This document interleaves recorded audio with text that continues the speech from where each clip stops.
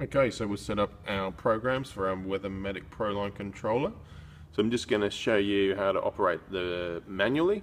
So if we just want to do one station, we just go to Manual Zone, select the station you want by the next button. So in this case we've got Zone 4, Station 4, and we just want to test that station for 3 minutes. Put some time in with the up-down buttons and flick. The most important thing, you've got to flick it back to run to operate it. So there we go, it's kicked in and it's running and it's counting down.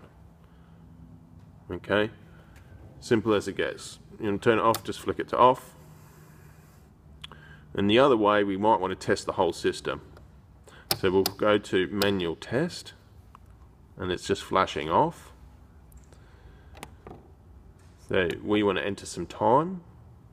Now what will happen is, and that's 10 seconds, so we might want to test each station for 2 minutes, just to run around, check everything's working.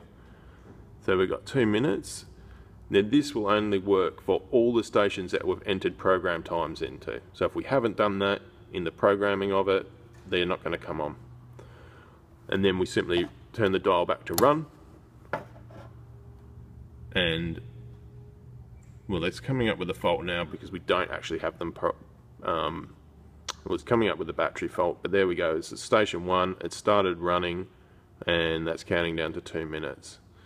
Now once that's over, it should just kick on to the next station, station 2. So that's a good way to run around and test the system and see if everything's working okay.